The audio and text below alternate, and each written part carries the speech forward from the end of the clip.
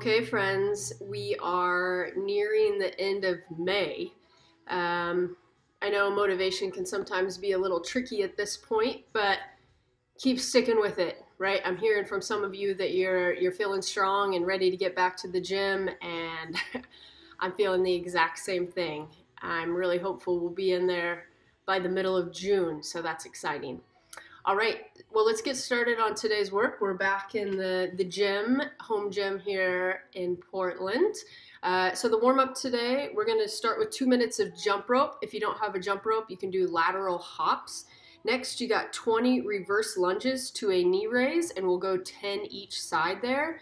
Then you've got 3 walkouts to 2 push-ups into 6 bootstrappers, 20 hollow rocks, and then 6 thread the needle, 3 each side. So let me show you what those look like. Jump rope, right, or line hops.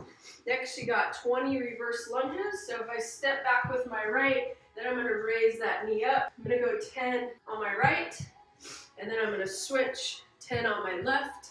Next you got 3 walkouts to 2 push-ups. Hang it down, nice stretch to the back of the legs, walk it out. 2 push-ups, walk it back up.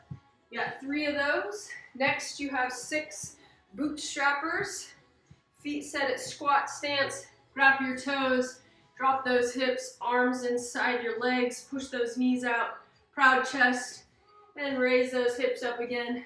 You got 6 of those. Good, once you're done with those, you've got 20 hollow rocks. Low back is engaged to the ground. Reach those arms, reach those legs. Small little rock. You got 20 of those. And then you're gonna finish it up with 6 thread the needle. So you're gonna be in a tabletop position, hands underneath your shoulders, knees underneath your hips. We start on the right side, open it up, thread the needle underneath, shoulder comes to the ground. You can reach that opposite hand out long. Try to stack those shoulders and then rewind it back up. Alternate to the other side.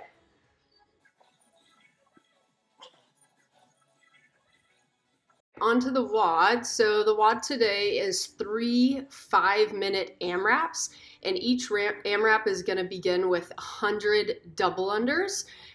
If you don't have a jump rope, you can do 100 line hops. So each round will start with that. Once you get done with that, you're going to cycle between 2 movements as many times as you can within that 5-minute window.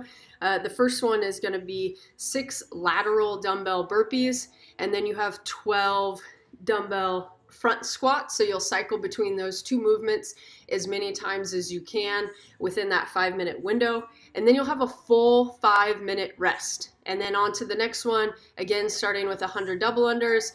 And then you got 6 lateral burpees with 9 dumbbell thrusters back and forth between those 2 movements. Another 5-minute rest, and then our final AMRAP 5, again 100 double unders, and then back and forth between 6 dumbbell burpees, lateral dumbbell burpees, and then 6 dumbbell clusters, which you remember is a squat clean thruster, and then you'll be done. So let me demonstrate what those will look like. With the dumbbell burpee, dumbbells are on the ground, come into a burpee, 2-foot jump, that's 1, that's 2, so you got 6 of those. Next you're on to 12 front squats for that first 5 minutes, full squat to stand, right? Elbows are gonna stay nice and high. Once you're done with 12 of those, you're back to those 6 dumbbell burpees for the next 5-minute window. This time you have dumbbell thrusters, so still that same front squat, and then you're gonna press overhead, biceps by the ears there at the top, full squat to overhead.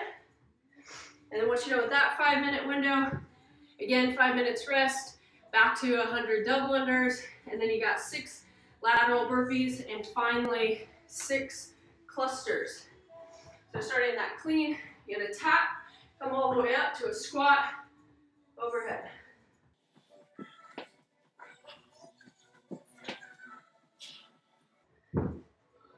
Keep track of how many rounds and extra reps you get, and that will be your score at the end.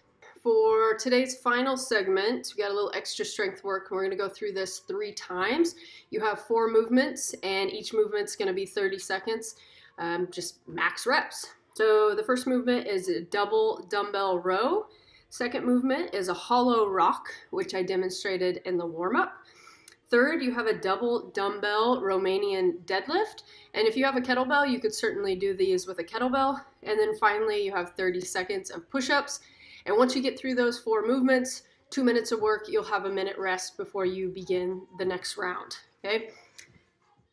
Double dumbbell rows. I'm gonna get a nice hinge, nice flat back, and then driving those elbows back, squeeze those shoulder blades together in the front. Then you got 30 seconds hollow rocks. Just showed those in the warm-up. Next you have Romanian deadlifts. So I'm going to keep my hips nice and high, nice flat back. Going to tap those bells and come back up to stand. Trying to keep those hips nice and high, slight bend in the knee, right? You could also from the front here, you could also go in between, widen my stance a little bit. This is more like a sumo deadlift. And then finally, you've got 30 seconds of push-ups. Got a couple options there, right? I could go from my toes. I could also go from my toes down and then drop to my knees to come back up.